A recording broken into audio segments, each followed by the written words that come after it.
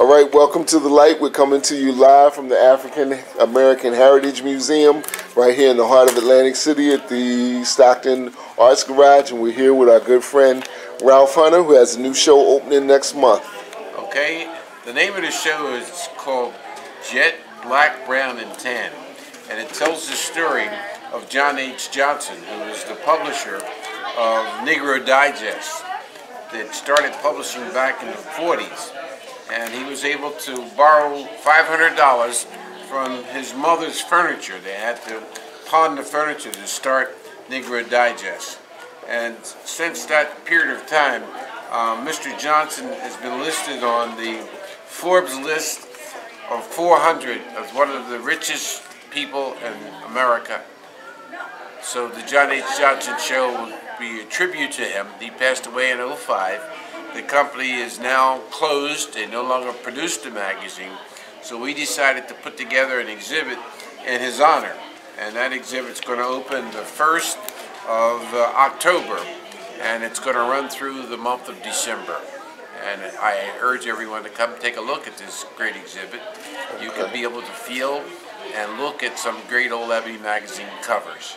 Okay. Right. Do you remember your first Jet magazine or one of the first Jet magazines? Center Spread. I know that's right. I guess you remember your favorite too, huh? Yeah, we can't tell. Well, I mean, I can't tell on national television. Right. But that has been such an important thing that when people pick up the magazine, they either look for the centerfold or they go right to the back and look at the top 20. You can see Jackson 5. Michael Jackson, James Brown, of course, the young man who played on Cosby. Theo, Malcolm Jamal Warner. Right, and of course you can see the Rat Pack here. Wow. Another one of Michael. Another one, of course, of Jesse Jackson. And this, of course, you remember this great show here. And of course we have Oprah. Sugar Ray. And of course, Miss Lena Horne, Mike Tyson, and that's not even an eighth of 1% of the magazines that we have. We have more Johnson Publication magazines in our collection here at the African American Museum than any other collector in the United States. Okay, so the show is going to be opening on the second Friday? Yeah, well, the grand openings are the second Friday of October, but the show actually opens on the 1st of October. Okay, all right. And they'll be able to see thousands of magazines. We're just putting the show together now. Okay. And the place will be set up as a newsstand. There's some more covers. I